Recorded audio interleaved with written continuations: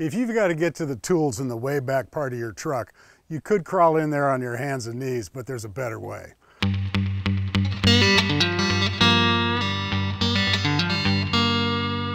This is a tip from Brad Moritz from Charlotte, North Carolina, and Brad has figured out a way to make a storage drawer that extends 5 feet beyond the tailgate of the truck. Check this out. Well, it's a two-piece system. Yes, it really does extend that far out. The lower piece is the base, and it's a sheet of plywood with two 2x4 rails on each side.